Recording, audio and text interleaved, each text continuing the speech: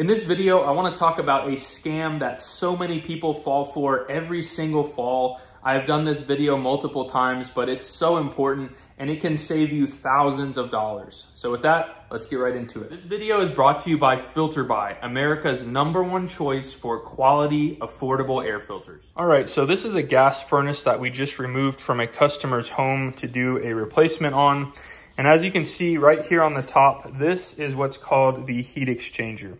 Now, the purpose of the heat exchanger is that when your gas furnace turns on, it will send flames through the burners here, and these are directly attached to these tubes. So when it turns on, the flame runs straight through in these pipes, and it goes through these pipes, and then it comes out the exhaust, and then it's vented out the outside of your home. Now, here's where the scam comes in that so many contractors pull on customers. And with that, I want to say this does not mean that every HVAC contractor is trying to steal money, but a lot of them are greedy and they want to get $3,000 of profit in their pocket if they can just convince you that this thing is cracked. Now, the hard part is that none of this is exposed in normal conditions. You know, your duct work is here. All of this is closed off, so you can't just look in here and see what it looks like. But I'm going to show you some ways that you can check, even without the duct work removed here, on how to check to see if it has a crack. Now, what will happen over so many years of on and off, hot and cold, is these heat exchangers can develop a legitimate crack. And the danger there is that this carbon monoxide that this produces, the unburnt fumes, how it's supposed to work, again, is it comes through here and it gets vented to the exterior of your home. Now, if you have a crack that develops in here, that means that air that's coming through here and going into your home can potentially have carbon monoxide, and that can be very dangerous. They say it's the silent gas, the silent killer. So you don't detect it, you don't smell it. It's very dangerous. So I don't want to underestimate the danger of this if it does actually have a crack, but I want to show you how you can check to verify that it does or to see that it doesn't. So as you can see, this one looks really good. There's no rust or anything. There's a little bit of rust here on the back side, but nothing major. You can see a little bit of discoloration, but overall this heat exchanger looks really good. And as you can see, this is a 96% furnace, so it has an additional heat exchanger down here that looks kind of like an evaporator coil. So this will condense and it will actually draw water out of this unit. So let's get into the ways that you can check your heat exchanger. One of the first things that I look at when I'm checking a heat exchanger is simply looking at the flames. The flames on a gas furnace should be really blue. There should be very little orange in the flames, if any. And if you have a lot of orange, that's a telltale sign that you do have a crack in the heat exchanger. Now with that, when you run this for the first time in the season, you'll have a lot of dust particles that are being burnt off. So run it for at least 10-20 minutes and then check your flames. If they're blue, the odds of having a cracked heat exchanger are pretty slim. But if you see a lot of orange, that's a good sign that it does have a crack. But I want to show you another test that you can do to confirm that you have a crack in the heat exchanger. So you're gonna turn the furnace on, you're gonna watch those flames, but specifically as soon as the blower comes on, you're going to watch those flames. And if when the blower comes on, a lot of orange appears, that means that that air that's going past the heat exchanger, some of that has entered into the heat exchanger and caused that flame to turn orange. So that's a really good indicator that you also have a crack in the heat exchanger. The second test I'm going to show you how to do involves just a simple lighter just like this one. And all we're going to do is turn the fan on, nothing else. So you can either go to your thermostat and just set it to the fan on mode, or you can take the panel off of the front and just jump the R and the G terminals, and that will just simply turn the fan on and nothing else. Okay, so before we turn the fan on, I want to just explain what we're doing here. So this is called the lighter test or the match test. And basically what we're doing is we're simply lighting a flame and we're feeding it down into the heat exchanger as far as we can get it. And as you can see, that flame is not moving whatsoever. Now, if you have a crack in the heat exchanger, air is going to be escaping and going into this tube that's behind this burner. and that's going to cause this flame to flicker and move around a ton, and that's a good indicator that you have a crack in a heat exchanger. So there's a couple of ways you can do this test. If you have small burners, it can be hard to get something like this in there. So we can actually just take these burners out. It's pretty easy to do.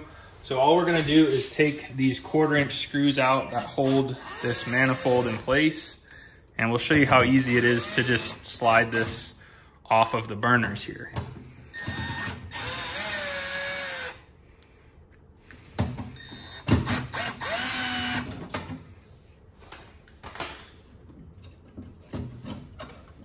So there we go. We're just gonna set this down like this. And now what we did to get this out here is we just angled it over like this, and you can simply take these out and set them aside. You can also take this opportunity to clean this up if you find that there's nothing wrong with the heat exchanger. And this is a good opportunity to just do a preventative maintenance on these burners. So now that we have those out of the way, as you can see, we have a clear opening here. This really doesn't look great. If you see a lot of rusting there, that's a pretty good indicator that this furnace, might need to be replaced. This particular furnace is from 2004, so it's had its use for sure. So if we light this up, we go as far down into that heat exchanger as possible. And obviously right now nothing's gonna be moving because there's no fan. So we're gonna do this same test with the fan on, and if this flame is flickering like crazy, that's a good indicator that air is getting into the heat exchanger. So let's fire the fan up and see what we got. Okay, so as you can see, our fan is on. We're gonna light up our lighter here. As you can see, that flame is not moving whatsoever. Now if we move it over to this one, same thing, not moving at all.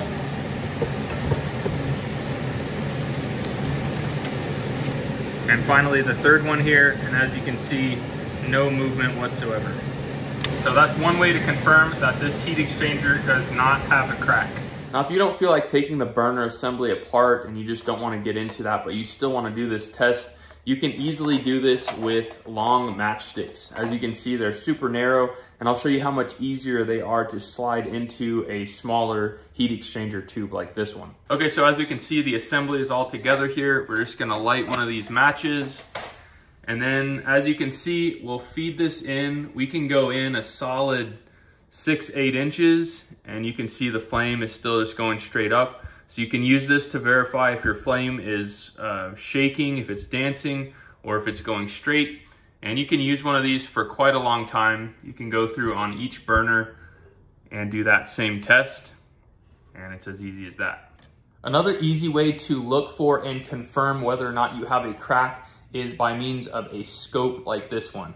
Now, this is a Milwaukee scope. It doesn't have to be something like this one. You can find these on Amazon. In fact, I'll leave a link in the video description of one that I do love, and you can view it on your phone and see it in a nice clear image and make an informed decision based off of that. But let's check it out with this one and see what we can find on this furnace.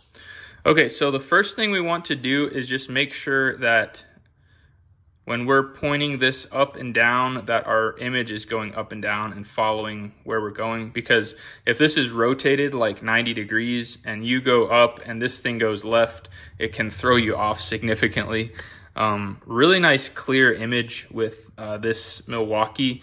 I really like this one. So right off, right here, even without a scope, you can see all of the rust that is here on this unit.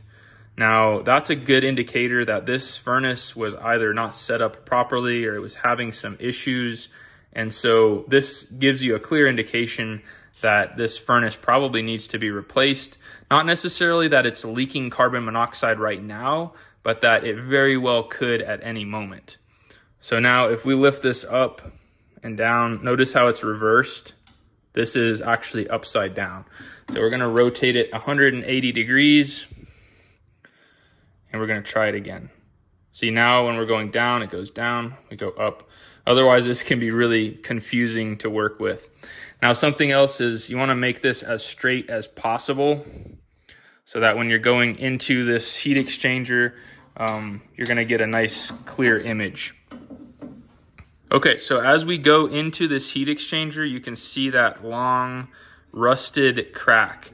This indicates that there's been a lot of moisture in this heat exchanger, and that seam right there, it's not necessarily a crack, but it could definitely turn into one at any moment. So this gives you a good indicator as to why this furnace is replaced, why we chose to replace it. And as we go into the second heat exchanger here, or the second burner tube, you can see that same rust line all the way through.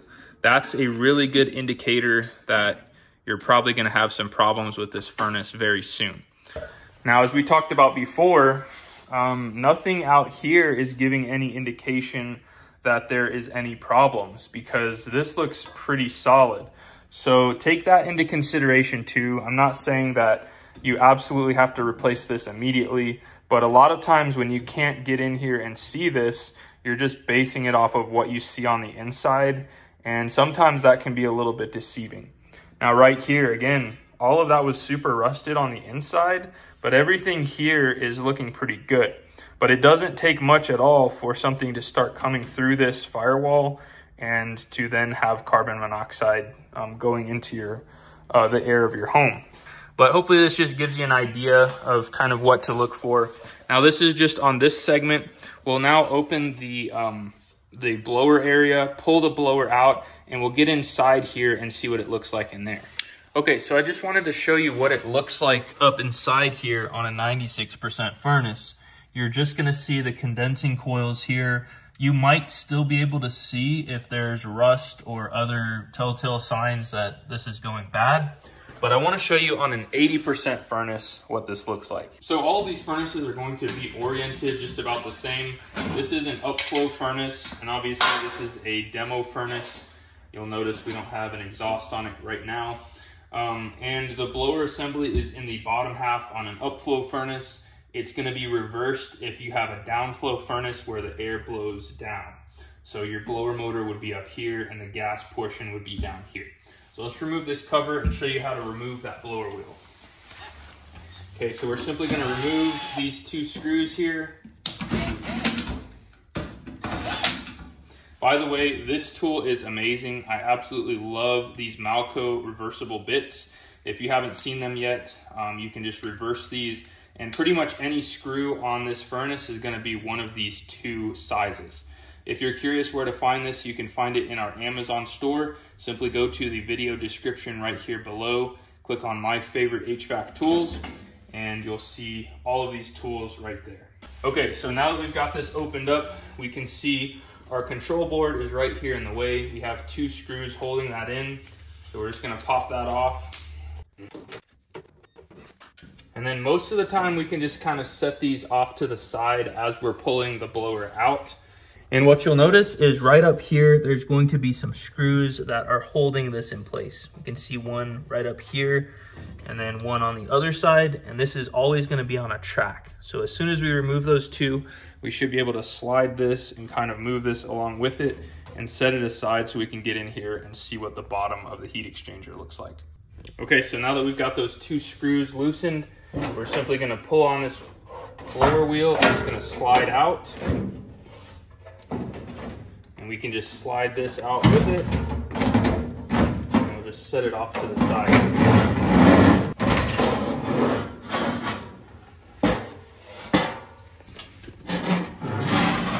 So now we have nothing disconnected on the electronics there, and we have this open space where we can look up and see our heat exchanger. Okay, so as you can see, we're just gonna go up into the heat exchanger here. We can see the bottom of it there. And we can just go along. That's where the entrance of the heat exchanger is. It has some sort of orange isolator, but we could go into the next bay here.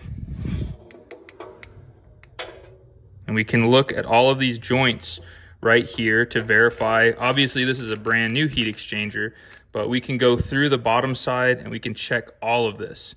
We can also go all the way up here and check out our coil. which is really fascinating. We can see if we have a dirty coil. So you can use this as an opportunity to do a lot more than just check your heat exchanger. But as you can see, it's that easy to get in there and check it out. Now, one last thing I want to talk about is obviously safety when it comes to carbon monoxide. If you do have a crack in the heat exchanger, the reality is that some of the time that crack is so small and so minute that it's not even causing any carbon monoxide to get into the home. And that just goes to show the importance of having a carbon monoxide detector. Now, this specific one actually shows you if it's less than the amount that a normal carbon monoxide detector goes off at, which I think is 400 parts per million, which is a lot. This will actually show, as you can see, it shows 0 right now, but it will show down to like, I think 50 or 60 parts per million, well before it becomes a serious threat. So that's one reason why I prefer this one. And again, I'll leave this in the video description so you can check it out there. Another way that you can confirm or deny whether you have a crack in the heat exchanger is this right here. This is a handheld carbon monoxide detector. Most HVAC technicians are gonna have them. And as a homeowner or a DIYer, this is an invaluable tool. You can put this on any supply vent and see what the parts per million are. You should be at 0. But there's a fine line here. A contractor could say you have a crack in the heat exchanger. It might not be dangerous, and it might not be dangerous for years to come. So if you've been given enough evidence to feel comfortable about replacing it, by all means, go ahead and replace it. But if you just don't feel like they're telling the truth and that they're lying, you can pick up one of these, make sure you have carbon monoxide detectors, and you'll be totally fine. Now again, I do not want to minimize the hazards of carbon monoxide. It is very dangerous. But unfortunately, a lot of times people replace their gas furnace when it's not really necessary. And as tight as money can be, it's really frustrating to see that people are spending thousands of dollars unnecessarily just so that an HVAC contractor can get more money in his pocket. So I don't want this to sound like all HVAC contractors are like that, but unfortunately some are, and I just want you to be aware of that. So hopefully this video has been informative and you can make an informed decision when it comes to replacing your furnace or letting it run. Now, something else that happens a lot of times is there's a certain sensor that goes bad on a furnace, and a contractor will try and sell you a brand new furnace just because that little sensor is bad. If you wanna see what that #1 repair is, check out this video right here. It's super easy and again, can save you a ton of money. Until next time, you guys be safe. Later.